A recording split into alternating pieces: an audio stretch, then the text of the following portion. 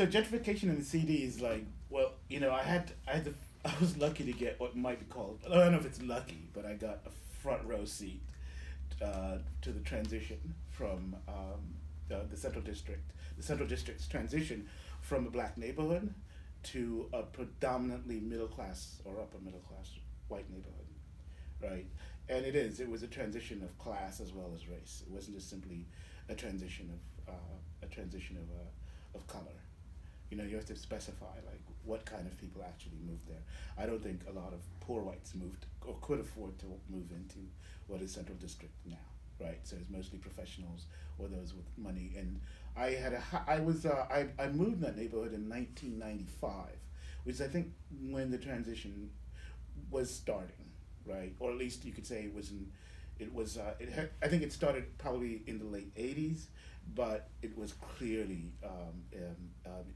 you couldn't miss it by 1995 or 6. And everybody sort of was talking about it at that time. And there was still when I was there still predominantly a large black neighborhood. I had black neighbors and this sort of thing. And in under a decade, they were gone. Most of them were gone. And there were, in the transition, there's a lot of, by 2001, it was clear, it was over. Like, people still talk about the Central District as if it's gentrifying now, but I think by 2007, the process was over.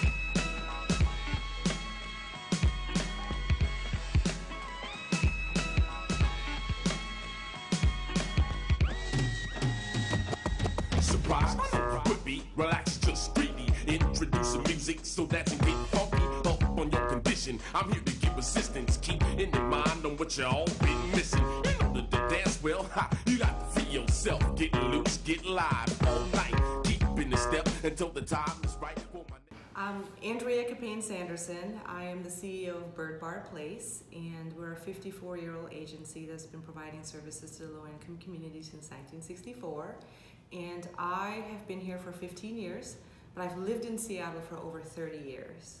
Now, a lot of my friends that I went to church with, that I hung out with socially, lived in Seattle, their families lived in Seattle, so that brought me to Seattle from Kent on a weekly basis.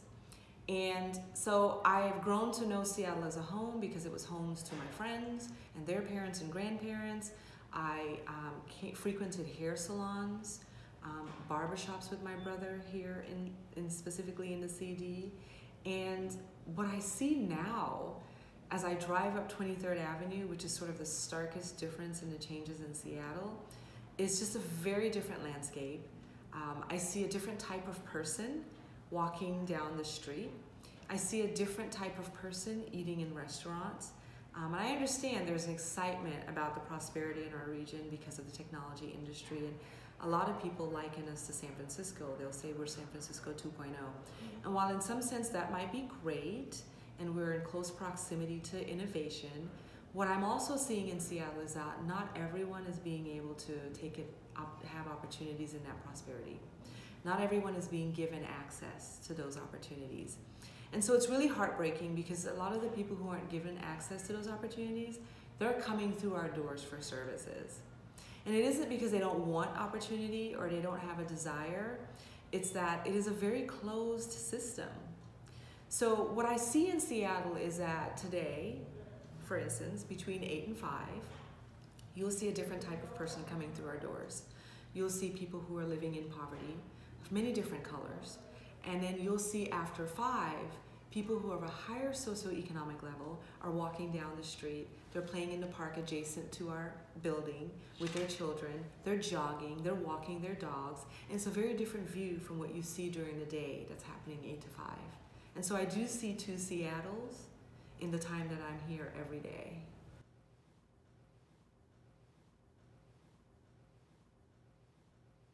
There was 2 things that were interesting to me when I observed the transition.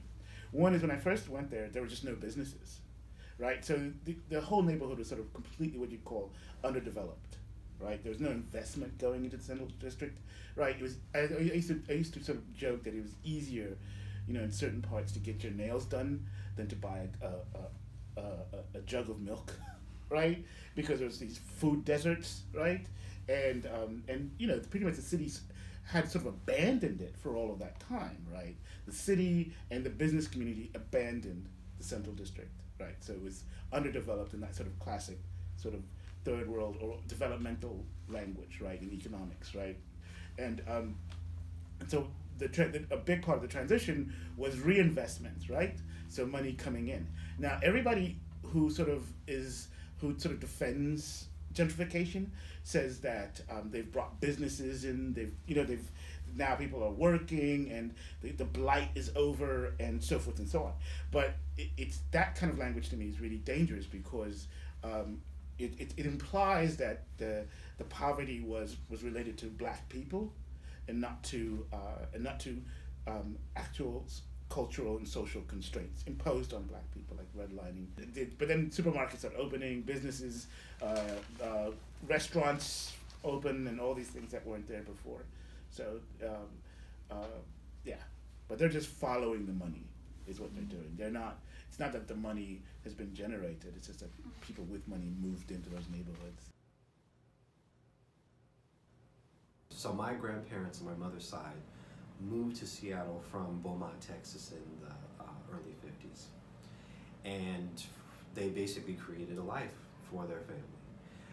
I was the first grandchild, so that decision, in some ways the arc of that in relation to my existence was pretty profound because my grandparents was able to build a house in the Central District.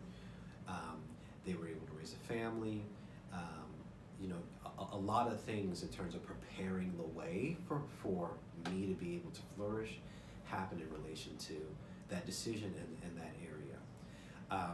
So by virtue of my grandparents, I have a lot of memories of, you know, going to certain businesses, getting my hair cut, places to eat, to shop, cultural events and all that were associated with the Central District.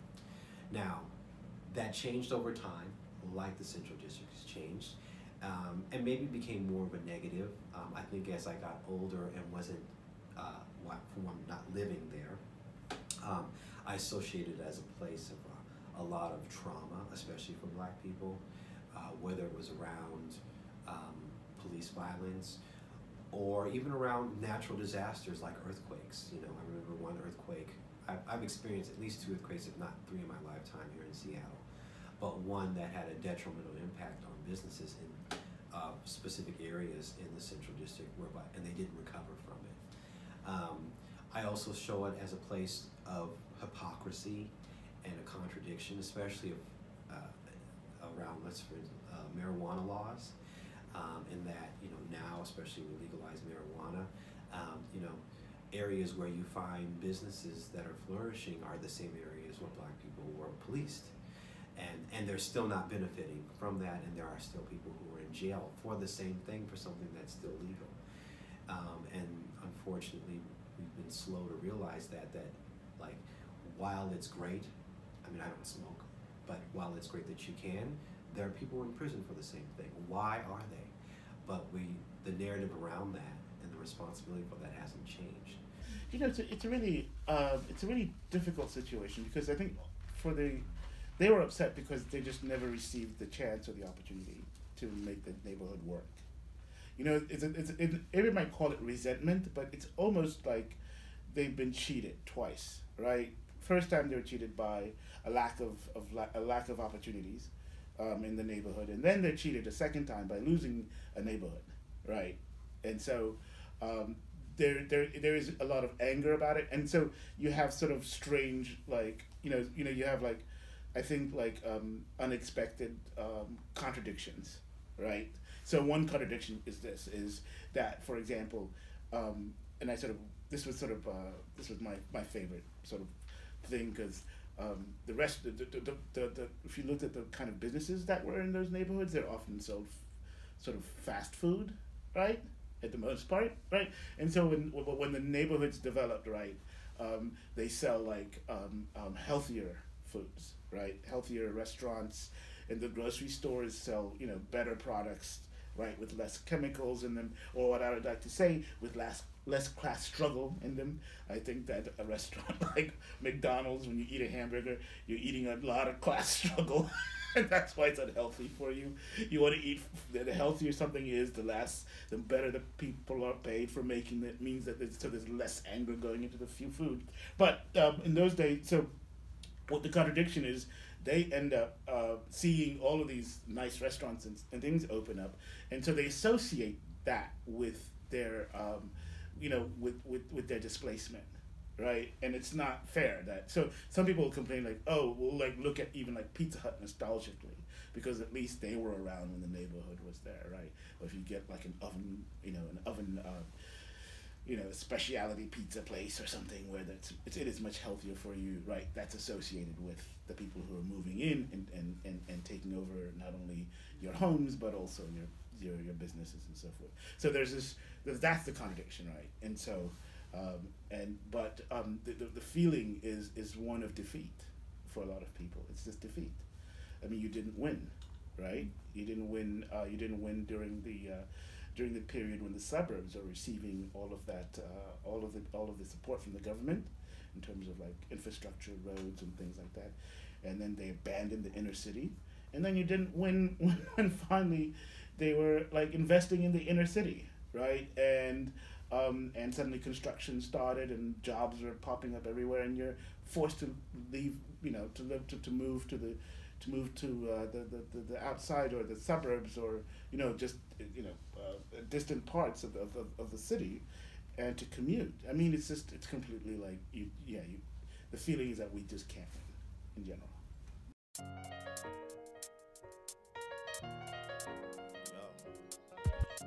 It's been a while since I done been here. Things have changed. Nothing is the same no more. It's just things just ain't the same no more.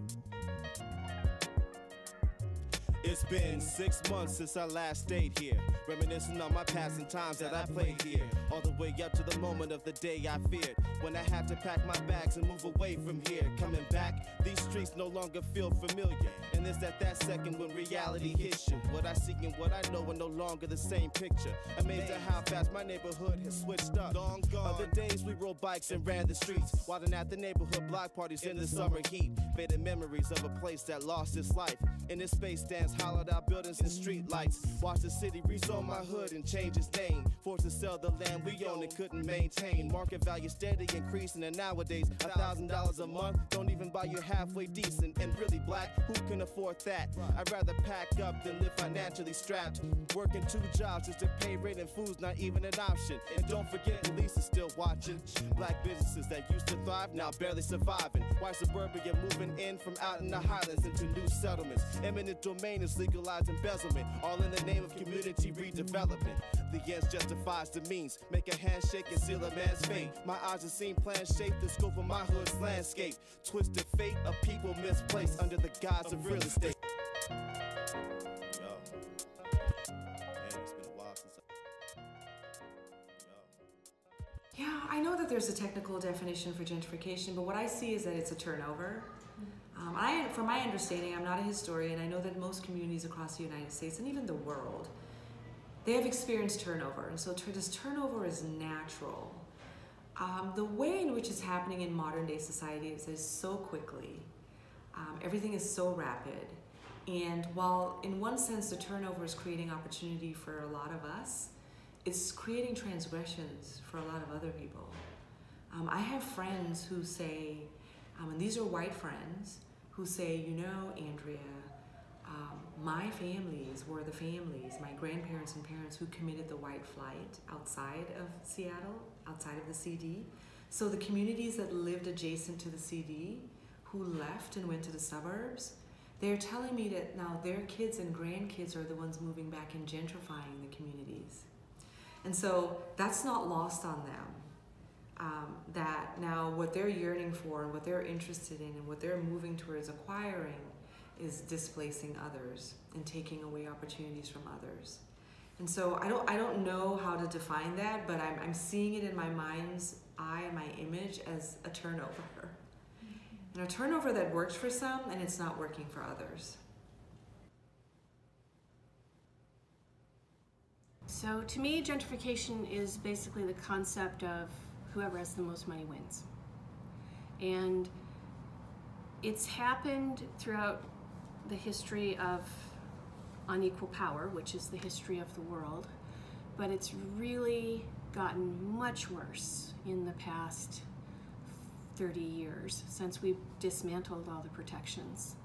We used to hold, housing has dual purpose. It's both a home for people to live in, but it's also a financial investment, a financial tool for wealth accumulation and stability.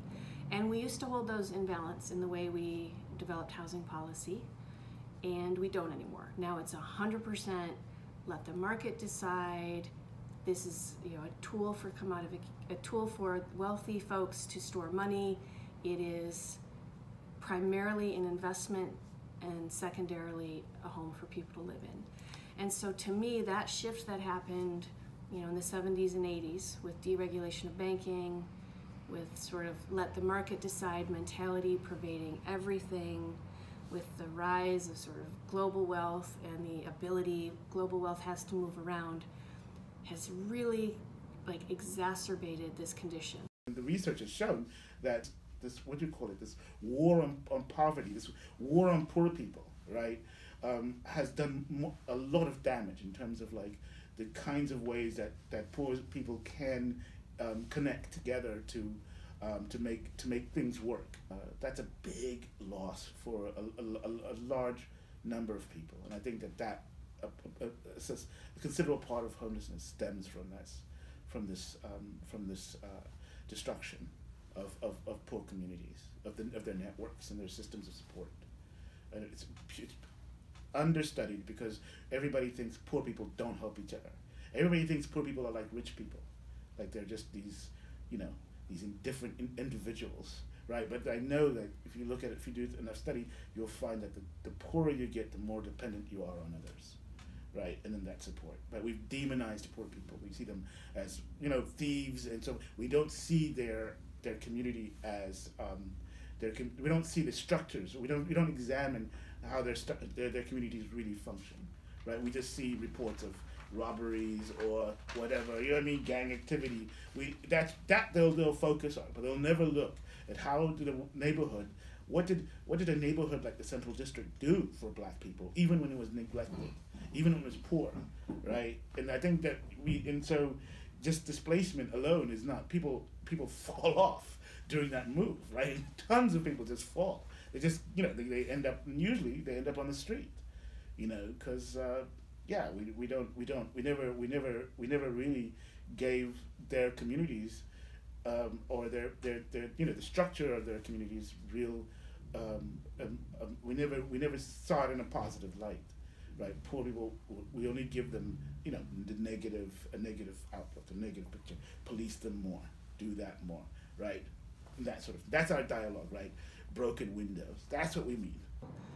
In Seattle, we have a history of redlining. We have a history of exclusion by race of some neighborhoods. So Black folks primarily were pushed into the CD, and they created a great community there. They created a thriving commercial district, community, a sense of cohesion, a sense of caring for one another. And I'm glossing over a lot. Clearly, but there was a lot of positive to the community that was built because of redlining and because of the need for Black people basically to stick together and protect one another. And when we got to this condition in our city of rapid growth, all of a sudden we just turned that condition upside down. So we have all these forces happening at the same time that are just putting so much pressure on the housing market and communities of color and lower income communities and creative communities that have typically been in the CD. And we're in this place now where it's just housing prices are skyrocketing. rents are skyrocketing. The machine of real estate is just continuing to, go wherever it wants in this city, and we have destroyed communities. We have forced people out of the place they built for themselves. We have created a condition where people who built a neighborhood, who grew up in a neighborhood, can't afford to stay there, and we've blown apart communities and forced people out to the suburbs with long commutes and lack of access to services. I mean, you know what it looks like, you see it, and I think it's appalling for most folks. Like, they don't want that to be true, but the issues are so complex, it's hard to know where to start. It's hard to know how to fix it. Gentrification is the sort of the physical change and the economic forces that come along with it. The other big thing is sort of the cultural change. When there's new investment, it sort of changes the character and the nature of the neighborhood. You have to look at what are the types of shops that are going in, what are the goods and services that are being offered in that neighborhood, and who are they marketed to. I think that's something that you can see probably the biggest change in terms of the Central District. If you go over to 23rd, 24th in Union, it's a lot of new fancy burger shops, bicycle shops, pot shops that weren't there. And it's always good to call the question of why weren't those there in the first place, and who are they really serving in the neighborhood? Well, of course there's a push for market rate homes. It is about the business bottom line for the city and the people who own property. And so naturally what people think of first is the highest and best use of funds and making the most amount of money. And in those conversations we don't get to talk about, but then how do we create space for affordable housing? How do we accept less rent? How do we maybe not make as much on the sale of a house or a piece of property in service to a person who wouldn't be able to afford it to be able to be there? So what we see as a result of that is less affordable housing. There's a lot of work and a lot of policy around creating affordable housing, creating forcing functions to make affordable housing happen, but it's not nearly enough. So while I do applaud the City of Seattle and other institutions for understanding that it is an issue and that it is important and prioritizing it, enough isn't being done.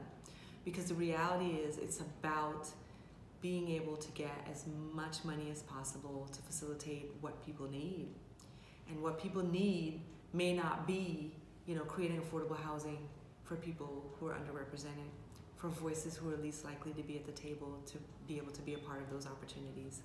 So a little bit about myself and Capo Housing.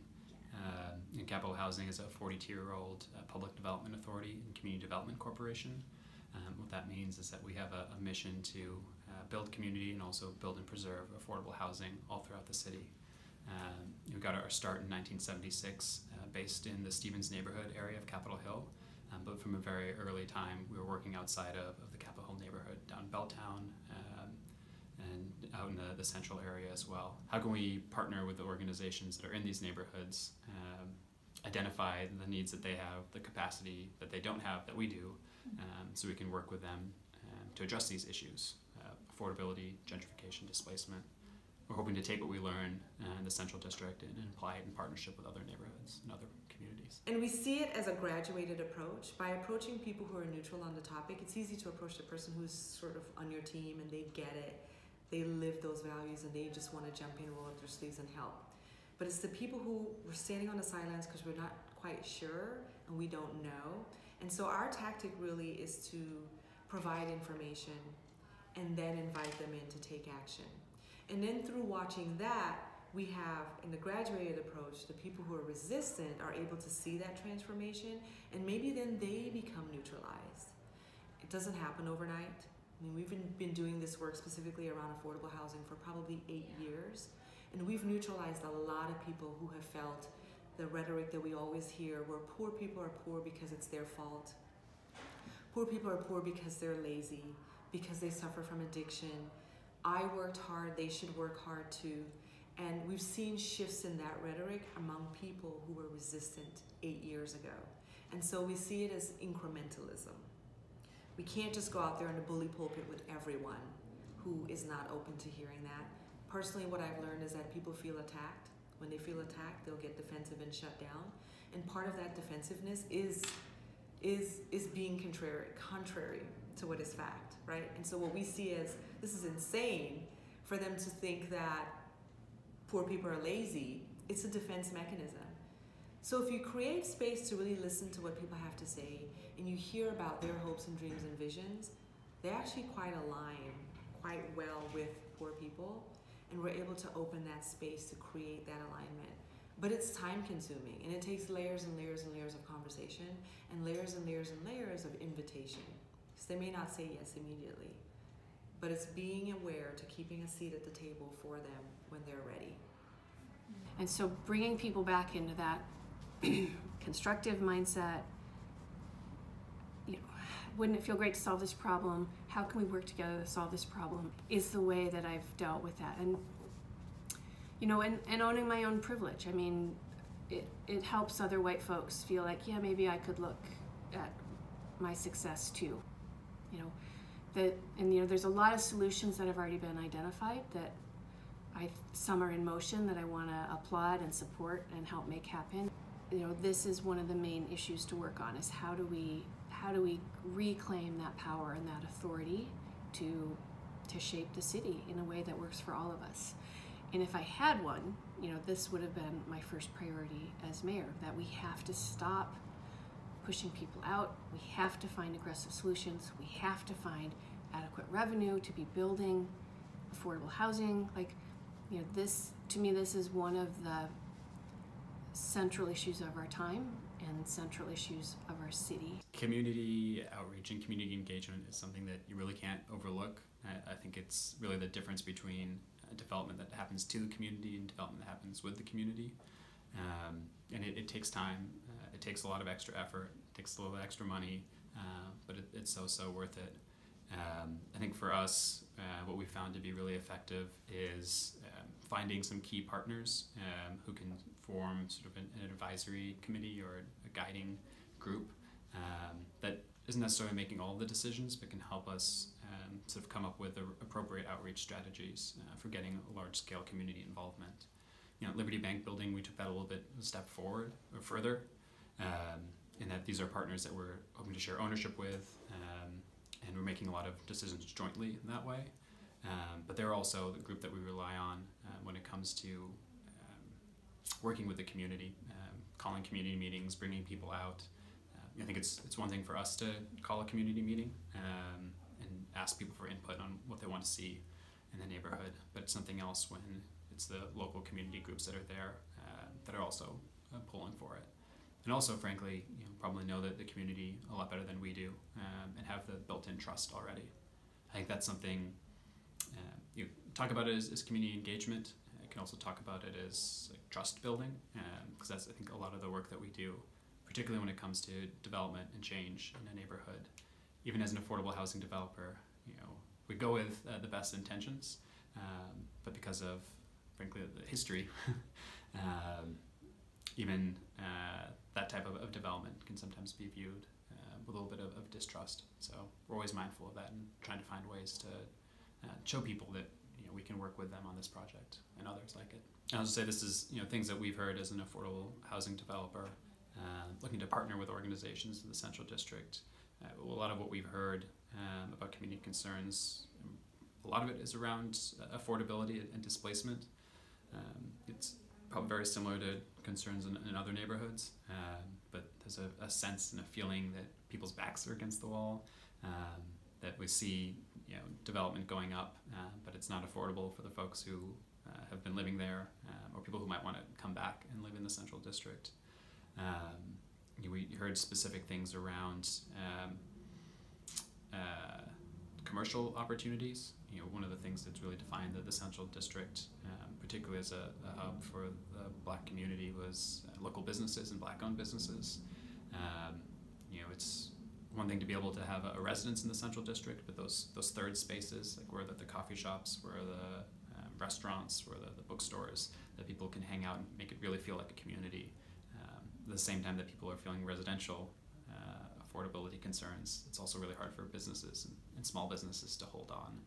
Right? These are the real These are the real consequences. I know housing is important, but I almost go back to, we live in a system where wages, where and people don't see this as strange enough. I always have to go back to this. People don't see this as odd, but in order for me to live, I have to get a job. I know it's something like, people say, of course you do. It's like, no, it's not actually. That's actually weird that I have to go and work at these businesses and so on, so that I don't die. So that I don't starve to death. Right? Ultimately the stick that gets me to work is the fear of the effects of poverty, which is hunger, lack of housing, right? These are dangerous situations to be in, right? These are not, you know what I mean? These are existential situations. People just forget, like, no, actually not having a house is a crisis. It's an existential crisis. Finding it difficult to get decent food is an existential crisis. I could get sick. I could, I'm more exposed, then I end up in the hospital. I got bills. No, these are, you're putting my life at risk if I don't get enough money to live in this society, right? And so to me, the wage is so crucial, right? In helping homelessness, in helping neighborhoods, to helping people who are working at the school, right? The more you pay them, the stronger their families become. And the more secure the better chances they have for improving the lives of their children and in their future. I mean, you just can't do it living on a shoestring budget. I mean, or living in a situation where you're rent burdened. In certain these things create the condition for crisis that can and often does harm to your life, physical harm. I mentioned that we've done 2 studies previously. So we've done our quantitative study on the state of Black Washingtonians. Well, we were going back in to do the qualitative versions of each pillar that we've studied. 2 years ago, we did the economic security pillar. Next is the health pillar. The health is next on the horizon for us because we've learned that 1 in 5 Black Washingtonians will lose health care if Obamacare is repealed. We've also learned that the average lifespan for a Washingtonian is 80 years, and a lifespan for a Black Washingtonian is 76. And even 15 years leading up to our death, we lose our quality of life. And so we find that is the issue to sound the alarm on. Affordable housing, of course, is equally as important. More can and should be done. I have this idea, and it's a little bit inspired by the great migration of Black folks from the south to the north. This idea there being a great migration back to the central area that is specifically focused on Black people who have been displaced, who still live in the Pacific Northwest, and that under that moniker of the Great Migration, it is to say that there are some shifts and changes happening there, and even the expectations that, there will be kind of space and exceptions and everything made so that Black people can come back. And that it be unapologetic in relation to that in terms of going, well, why just Black people? We're going, okay, once again, you're missing the point. Instead of us telling this narrative of how sad it is that at one time it was over 70% of the population in the central area, and now it's down to 12 or 7%, we're saying let's get it back up to 70%. And so what needs to happen? And that if Black people do well in terms of being able to come back, then that says something positive about our city. Everyone benefits.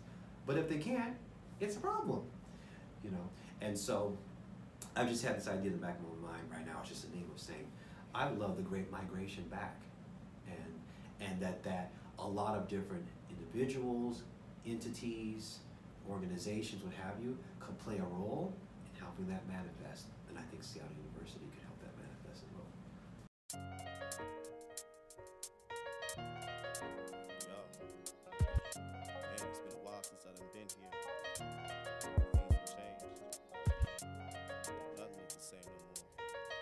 It's just a lot of things just ain't the same no more.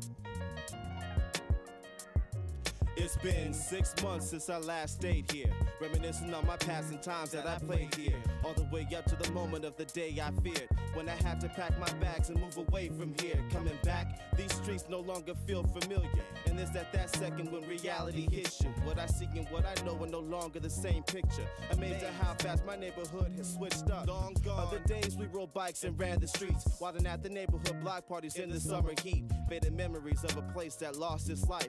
In this space stands hollowed out buildings and street lights. Watch the city rezone my hood and change its name. Forced to sell the land we own and couldn't maintain. Market value steady increasing, and nowadays $1,000 a month don't even buy you halfway decent. And really black, who can afford that? I'd rather pack up than live financially strapped. Working 2 jobs just to pay rent and food's not even an option. And don't forget police is still watching. Black businesses that used to thrive now barely surviving. White suburbia moving in from out in the highlands into new settlements. Eminent domain is legalized embezzlement, all in the name of community redevelopment. The ends justifies the means. Make a handshake and seal a man's fate. My eyes have seen plans shape the scope of my hood's landscape. Twisted fate of people misplaced.